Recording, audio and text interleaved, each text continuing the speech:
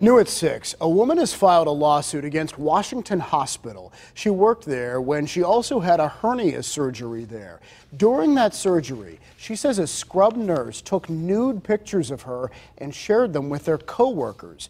John Delano spoke with her and has the story you will only see on KDKA. Washington Hospital was the scene of every patient's worst nightmare.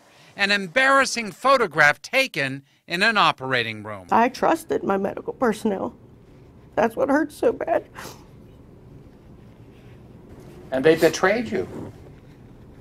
A whole lot of them. For 15 years, Sheila Horosky worked at Washington Hospital and knew Dr. Dennis Brown and his team when she required incisional hernia surgery.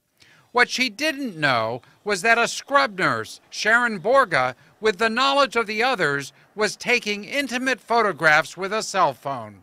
Photos the nurse shared with others. She showed me 4 to 6 photos of me unconscious in the OR, being prepped for surgery. There was my private parts, there was everything that you see in the OR. When Horosky reported the matter, she felt the hospital wanted her to keep quiet.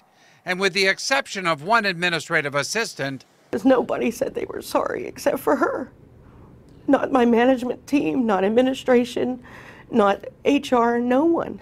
It was just the opposite. They were treating me like I had done something wrong. Horosky has filed a 17-count lawsuit against the hospital, its CEO, Dr. Brown, and medical team, alleging invasion of privacy, among other things. Take a photograph of someone's genitalia is just egregious. I reached out to Washington Hospital CEO Gary Weinstein to get their side of this story, but his office tells me they have no comment at all because this is pending litigation.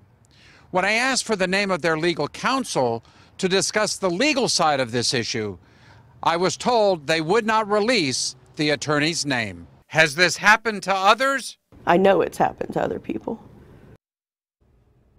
Now, Horosky and our attorney allege this has happened to at least one other patient at Washington Hospital. And I have confirmed with the state health department that the hospital was cited for violating state policy on cell phone use. Cell phones can obviously introduce germs into a sterile environment. And I did get the name of the hospital's attorney through court records and reached out to him. But so far, no comment from the hospital. Susan?